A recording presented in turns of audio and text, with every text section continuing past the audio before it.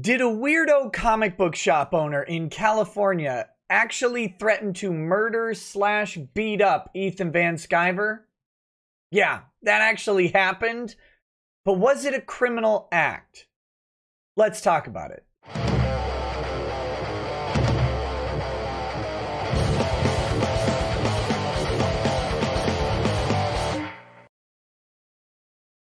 Hey, what's up, guys? Welcome to Law-splaining the Interwebs. I'm your host, Nick Rekieta of Rekieta Law, a small law firm in central Minnesota. And today we're talking about Mike Wellman, the owner of Atomic Basement Comics in Long Beach, California, threatening to murder, death kill, and beat up Ethan Van Sciver. Not quite sure on the order and that would take place, and whether or not these are criminal threats of violence. This was covered by Bounding Into Comics, and we'll kind of rely on that article for the facts of what Mike said and how Ethan responded. And we'll rely on the California Penal Code to determine whether or not it was a criminal act. And the reason I'm using the California Penal Code is because I'm assuming that because his shop is in California, that he was there when he actually made the statements on Facebook. And thus, he should be under California law at the time for making the statements within that jurisdiction. If he was somewhere else when he made the statements, it could change the interpretation of the law. But, you know, that's not the fun stuff. If you like these short legal updates and hot takes and all of that stuff, please go ahead and like and subscribe and all the stuff that YouTube wants me to ask you to do to help the channel grow and all of that. All right, let's take a look at the California Penal Code, and it's a mouthful, okay? It's a mouthful. So we've got Section 422 of Title 11.5, Criminal Threats. Any person who willfully threatens to commit a crime which will result in death or great bodily injury to another person, with the specific intent that the statement, made verbally in writing or by means of an electronic communication device, is to be taken as a threat. So, real quick, let's break this down as we go. You have to threaten a crime that will result in death or great bodily injury. Great bodily injury you can think of as like a broken bone, a concussion, a head wound, something like that, a severe laceration. Not like a mere scratch or a bruise, right? You scratch you. That's not going to do something, but threatening to put a gun to someone's head and pull the trigger, threatening to blow their face off, something like that. These are criminal acts which would cause great bodily injury or death. So that's the first thing we have to have. And the important part is that the intent of the statement is to be taken as a threat. You have to, or well, the attorney prosecuting this would have to have evidence that that's intended to be threatening. It can't be some joke. Yeah, come over here, I'm going to beat you up or whatever. It can't be said mirthfully. It can't be intended to not be a threat, right? And this is why hyperbole and idioms and movie quotes and stuff often, that's a defense. That this was never intended to be a threat. I was recreating Inigo Montoya, right? I didn't actually mean prepare to die. Those types of things. I was quoting something. So it has to be specifically intended as a threat, and the state would have to provide evidence of the intent of the speaker. Usually that's in the statement, but we'll go ahead. Even if there is no intent of actually carrying it out. So it doesn't matter whether they intend to do the thing. It matters whether the statement is intended to be threatening. Even if they're incapable of carrying it out, if the statement is intended to threaten the thing, that's the element. Not whether they intend to follow through on the statement, okay? Which, on its face and under the circumstances in which it's made, is so unequivocal, unconditional, immediate, and specific as to convey to the person threatened a gravity of purpose and an immediate prospect of execution of the threat. Okay, this is a little bit confusing. This is a little bit confusing because it says things unequivocal, unconditional, immediate, and specific. And those sound very absolute, but they're not. The word so is actually at issue in this case. That's the operative word of this statement. That it's so unequivocal, unconditional, immediate, and specific. There are 4 factors that are to be considered by the court. And it's not that they're absolutes. It's that when the court reaches a level of each one of those, or any combination of those, that it creates in the person threatened a gravity of purpose and an immediate prospect of execution of the threat, which doesn't mean that they're going to immediately do the act, the execution of the threat, okay? Which is really kind of backwards, but it doesn't mean that if I say I'm going to shoot you in the face, that I intend to convey that I'm going to shoot you in the face right now. Very, very important.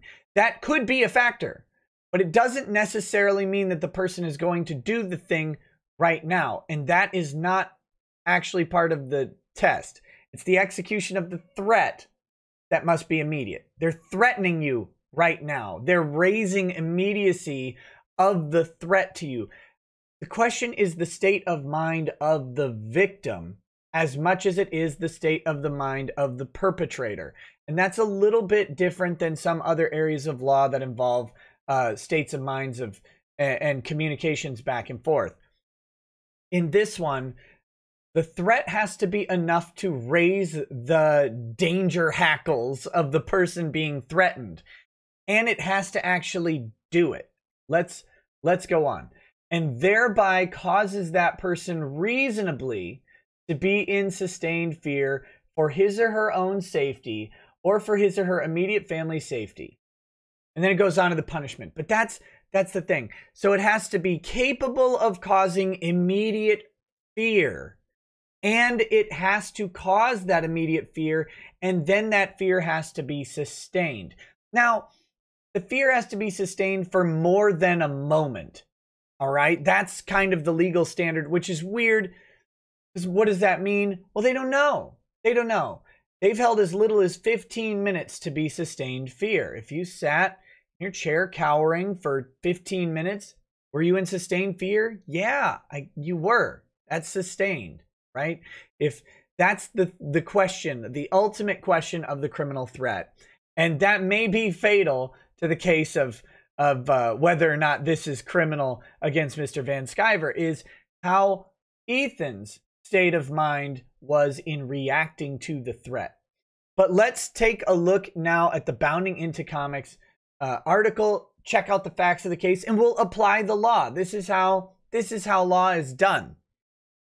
And just to let you know, when I was explaining all of those elements, I actually used the statements of the California Supreme Court and how they actually run the interpretation. I just summarized them at a very high level, but there are all sorts of cases delving into each of the elements that are listed there.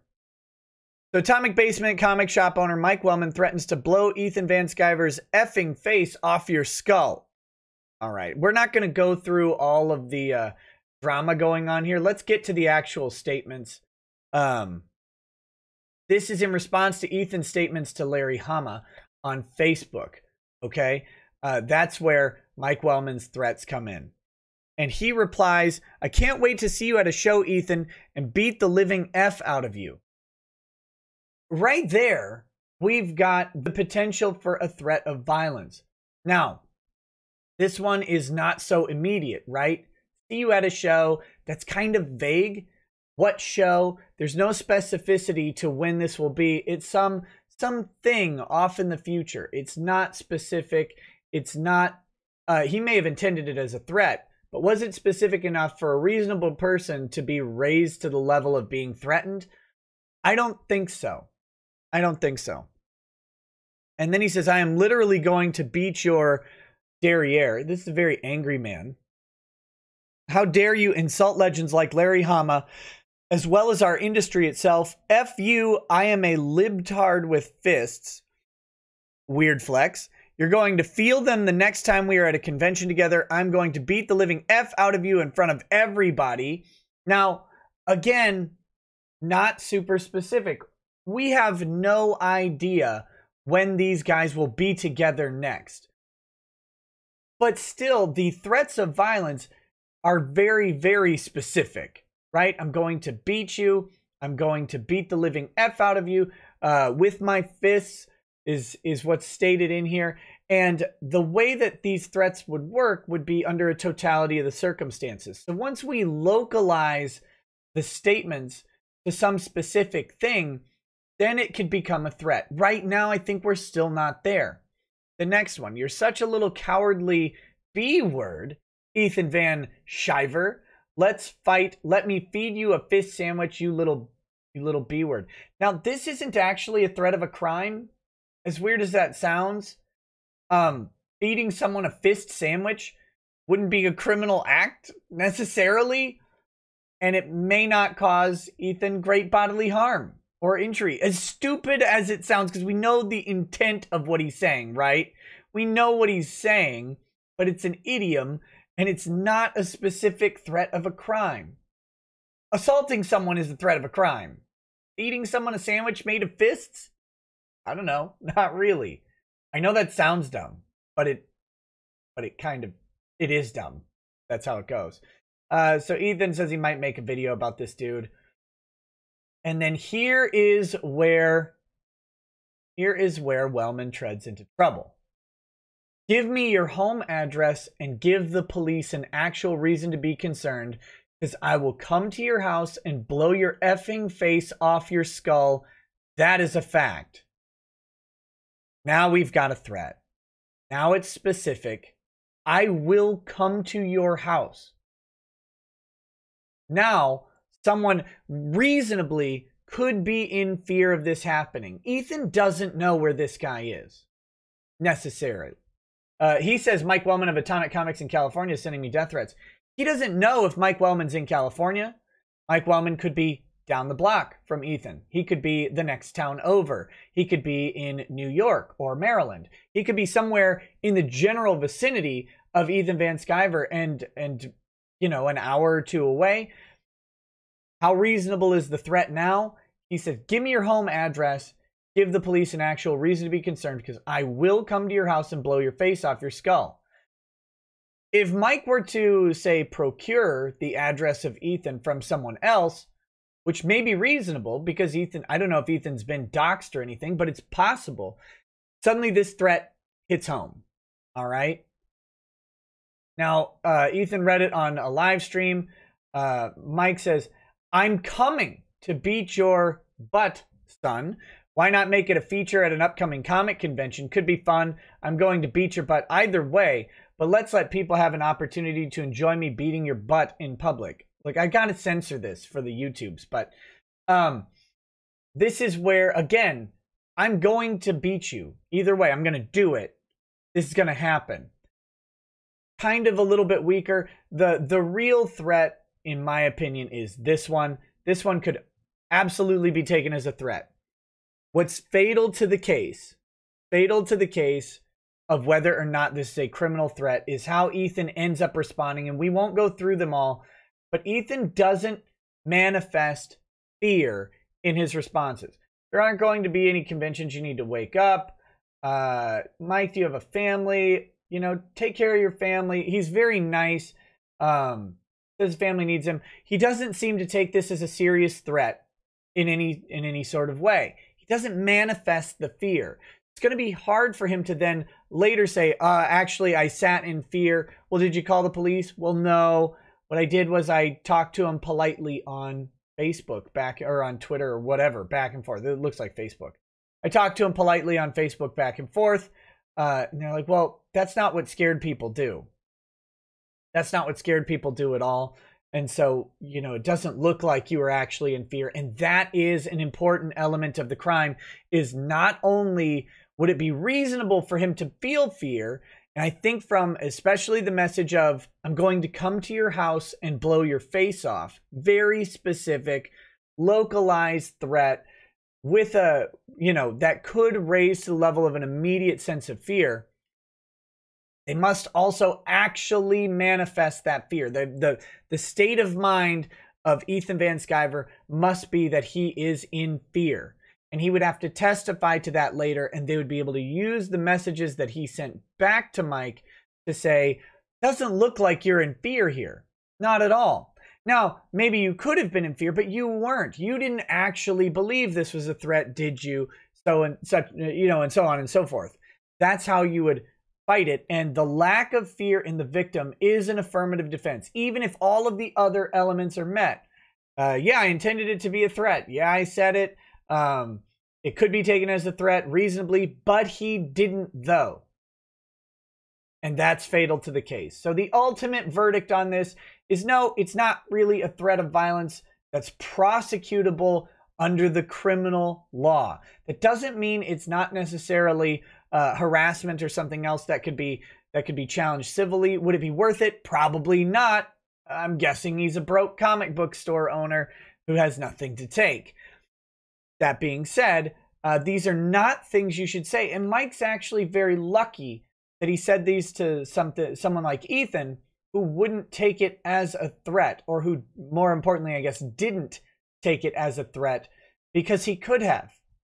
He could have done it, and this would be potentially a felony under California law. He did threaten to murder Ethan Van Sciver with a gun. That's a problem. Don't do that, guys. All of this to say, be careful in your communications online. The way they determine whether or not it is a threat goes both ways. If the other party is fragile, but it's reasonable that they could be afraid, they are afraid, suddenly your words could be a threat towards them and could be actionable. In this case, I don't think you would find a prosecutor who would take this, personally. But if Ethan had reacted differently, called the police immediately, might have a different story. Hope you guys found this super informative, fun, a little lighthearted murder threats for the week. If you did, like and subscribe, all of that stuff. Leave a comment below. Tell me what you think about it. Have we gone way too far into the tough guy act online? Is that something that we need to change? Does the law need to work around that? What do we need to do? Hopefully you like this. We'll see you soon. Have a good day. Peace. Peace.